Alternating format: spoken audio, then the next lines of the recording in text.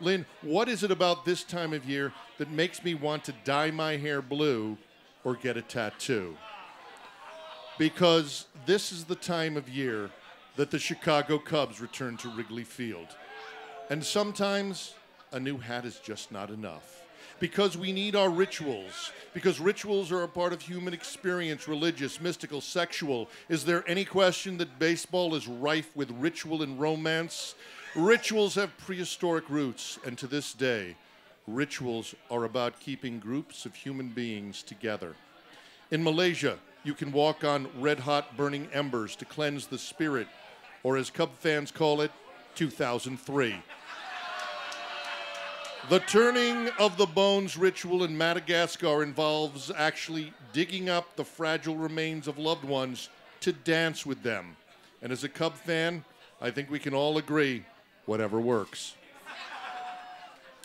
Professional baseball is a simmering stock pot of ritual. Players will try anything to give them an edge. Wade Boggs ate chicken before every game. Some players took special showers to toughen the skin on their hands. Fans are no different. We will return to the tavern where we watch the Cubs win. During the playoffs, we will fly into a panic if our favorite jersey is misplaced. I tried to jinx Florida one year by grilling soy-marinated marlin steaks on my Weber. It did not work. And ever since I lost my lucky Cubs season ticket holder cap in Siena, Italy last November, I am accepting responsibility. Yes, if the Cubs run into problems this year, I will blame myself and the entire country of Italy.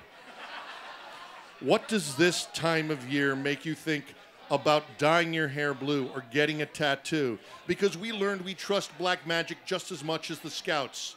You know, just in case there's a scenario where in our lives Calvin Schiraldi becomes our closer. Just in case Tuffy Rhodes never hits 3 home runs in a game again.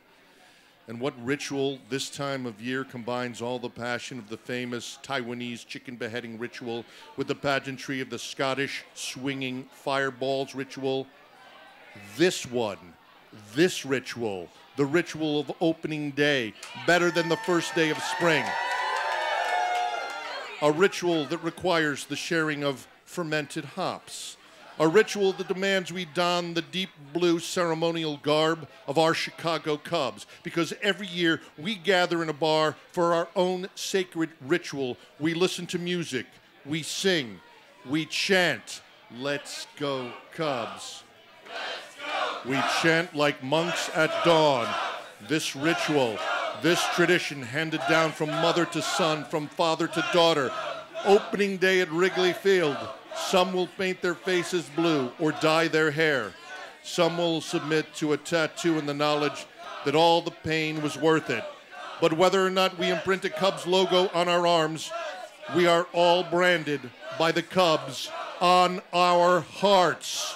Because this is the year we observe this ritual for the World Series champions on 93 XRT, Chicago's finest rock.